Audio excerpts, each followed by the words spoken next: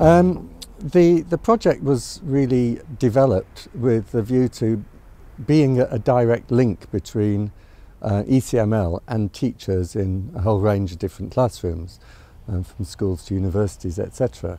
And to do this, we're working through language teacher associations.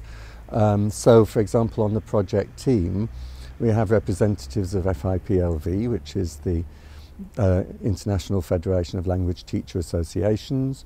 We work with the International Federation of French Teachers and of German teachers as well.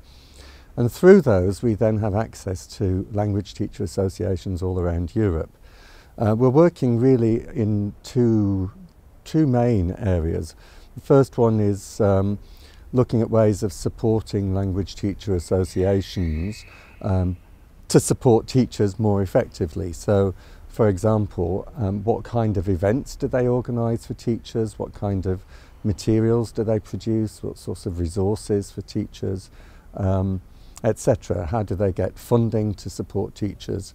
And then also, on a kind of policy level, there's how do they actually represent the views of teachers?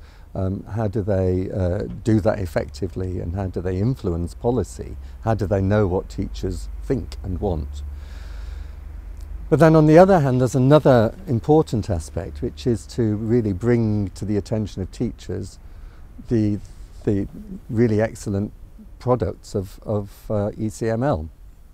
So there's so many really useful ideas, practical materials, suggestions, etc., which I'm not always sure that teachers in classrooms are aware of or are using. So again, there are questions around how can language teacher associations bring those to the attention of teachers? How can they help them to understand the links between the materials and their needs in the classroom? And I suppose also, how can the teacher associations have an influence on future projects and programs of ECML, so that they really are in line with what teachers are needing, and perhaps national priorities, but also just what teachers want to do as well.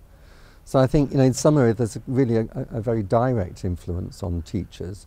The projects here really will help them to enrich their classrooms, which will make a difference for their pupils.